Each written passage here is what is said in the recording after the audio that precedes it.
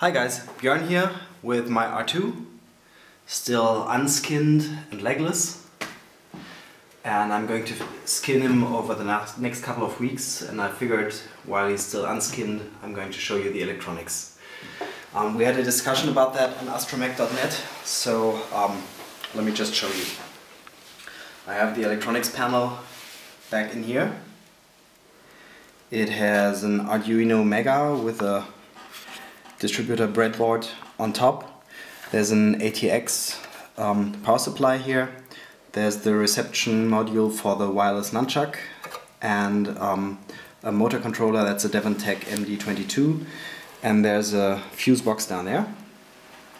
And here we have another Arduino that's outfitted with a high resolution display for communication, and so you can see what's going on. So let me show you the whole thing from the front.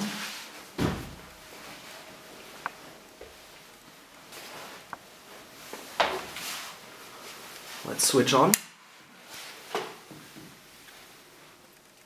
Okay, so what do we see here? Down there in the left hand corner, if you see that, that's basically the communication. Every packet that the Arduino back there is sending to the Arduino in front here is recorded there. If nothing would be sent, then this would all be red. And you can see a couple of buttons here.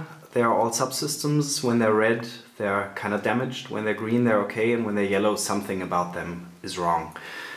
We have the joystick here. We have the infrared distance sensors in the feet. We have ultrasound. We have motor, and we have a bit of timing. The timing button is red because currently the Arduino back there is trying very hard to establish communication with the Nunchuk, which we have here, and it's not on yet. So this establishing process takes a bit of time. Let's go in there. I have a rotary encoder with a knob here, and let's go into the timing.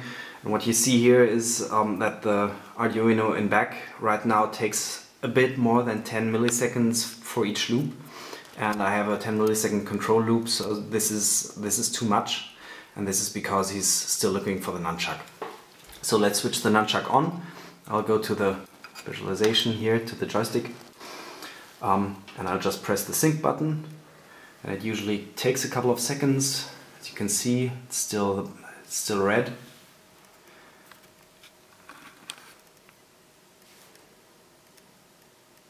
Give it some more time. There he is. Okay, you see the accelerometer here, the joystick, right, joystick motion, the buttons, and as you can see down there, now it's green because now communication is okay. Let's look into the ultrasound sensors. I'm not quite content with them. They actually don't work very well yet. I'm not quite sure why that is. I think I still have some interference that I have to work out. But if you take a look at the bottom, I have 5 ultrasound sensors, 2 on each side and 3 in the front. The hole in here is where one ultrasound sensor should go. I fried that yesterday, so this is the one that's actually broken.